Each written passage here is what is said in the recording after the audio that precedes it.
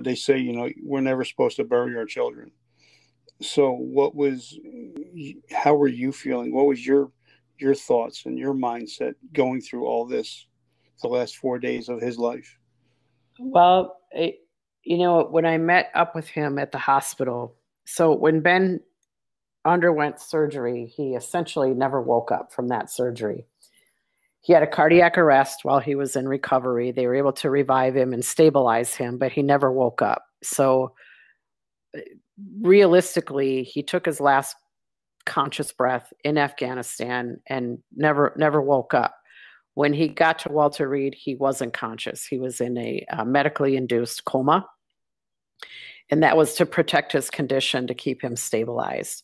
They did determine the day after he arrived that he was brain dead, and they told my mother and I that. The doctor did.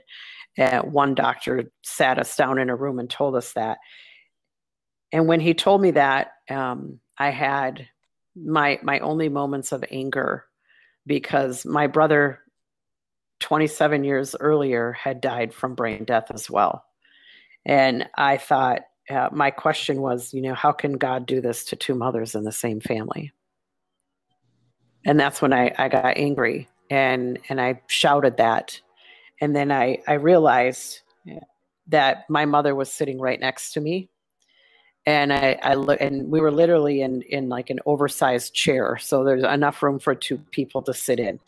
And so she was right next to me. If I turned my head, her nose is almost touched. And she had tears streaming down her face.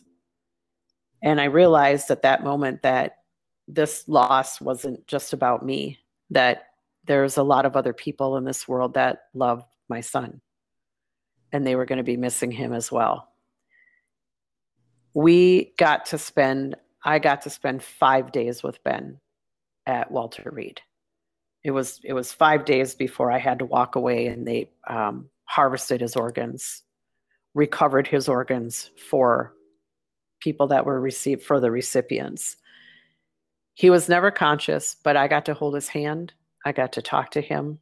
I got to tell him how much I love him and how proud of him I am. And I feel incredibly blessed that I got to have that time with him.